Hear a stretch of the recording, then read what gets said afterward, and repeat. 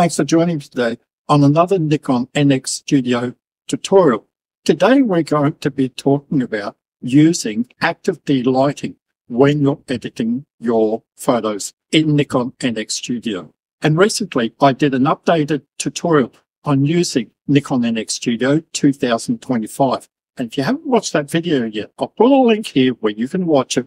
Today we're just going to be talking about using the active delighting feature before you really do any editing in Nikon NX Studio. Now, the reason why I say that is because a lot of people don't realize how active delighting works and how it can improve your photo.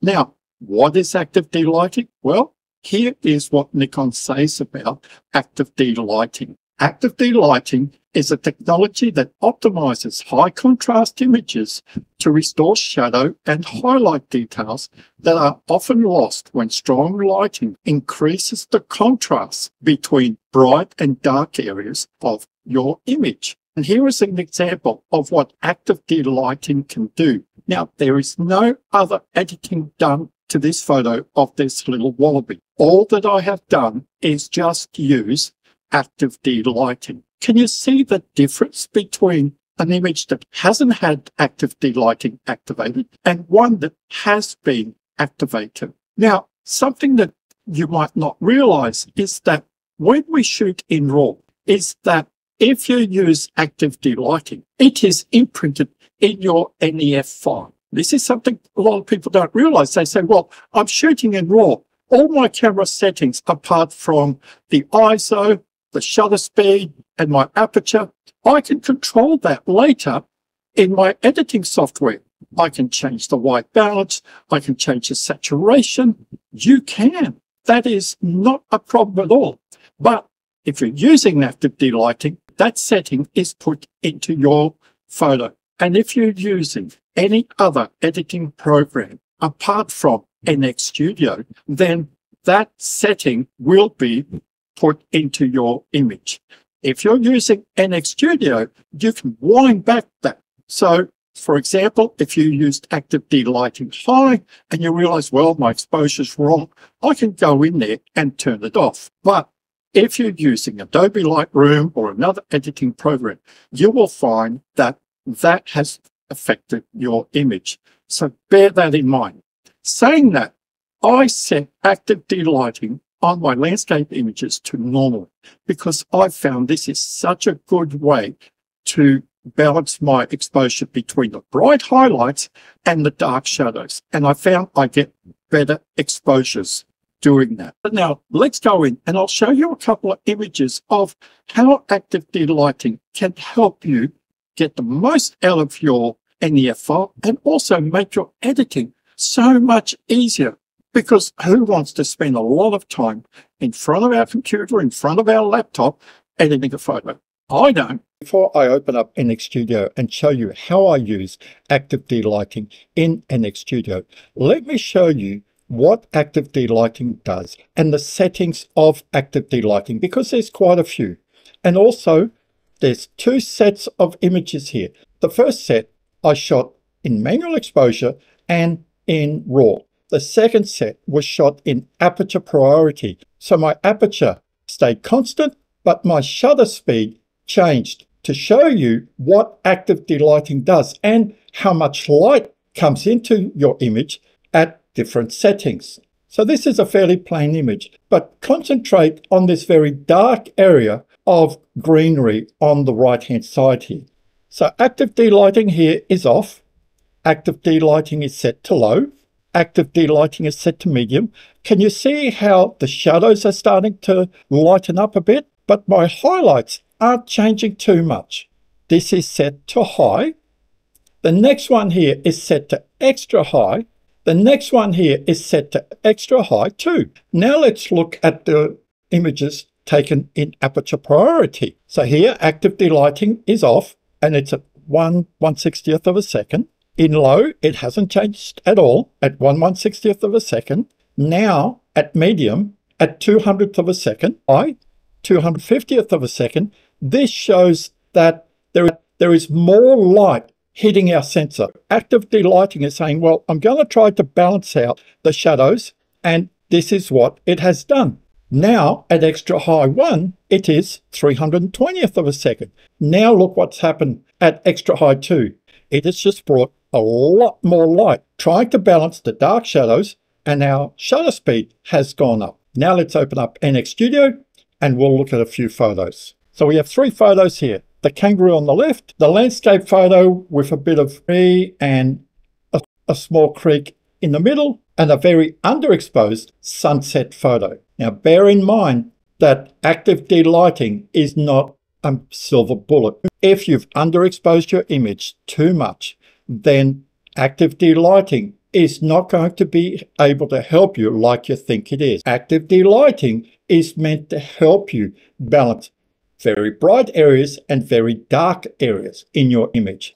If your image is underexposed, like this sunset photo, then you're going to be pushing uphill, just like if you were editing this photo in Adobe Lightroom. So remember that. You still have to try to get your exposure correct, even if you're using active delighting. Let's look at the kangaroo first. This is without any editing at all. And we have active delighting on the right here. Now remember, you can only use active delighting if your image is an NEF file. It's a raw image, just like changing your picture control and using exposure compensation. These settings can only be used in Nikon NX Studio if the image is a raw file. If it is not a raw file, if it is a JPEG or a TIFF file, these adjustment tools will be grayed out and you will not be able to use them. Let's look at the active delighting here.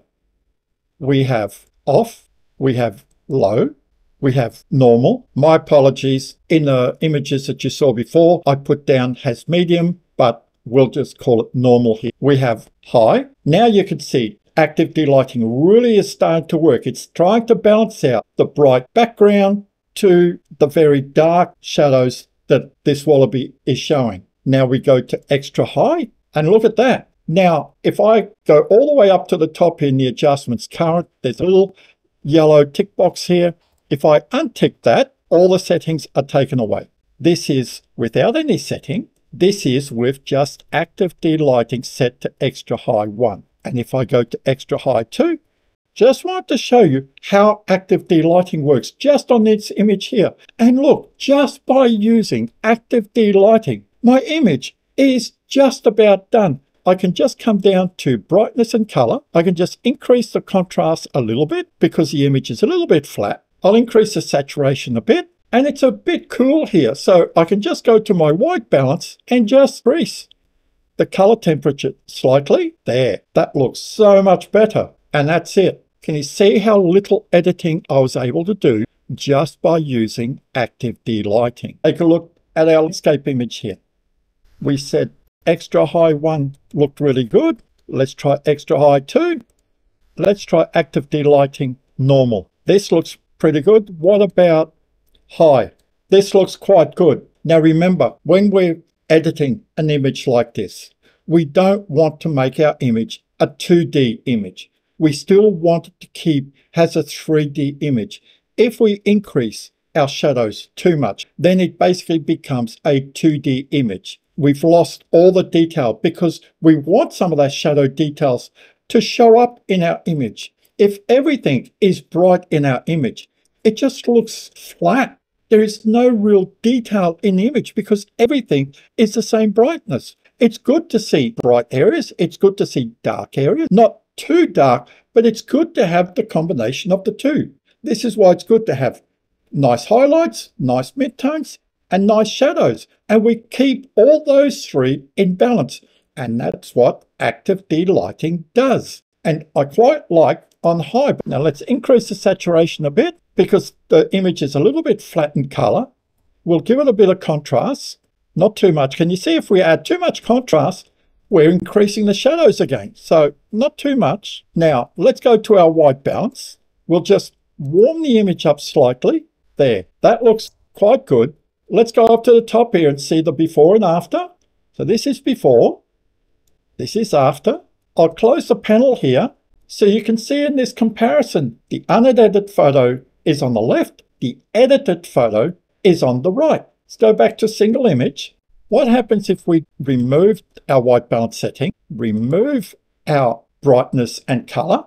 Let's go back to comparison now. Look, just by using active delighting, we saved ourselves by using highlight protection, by using shadow protection. So I hope in this short tutorial you can see why using active delighting when you're editing your images in Nikon NX Studio is so beneficial to you, and it's a time saver.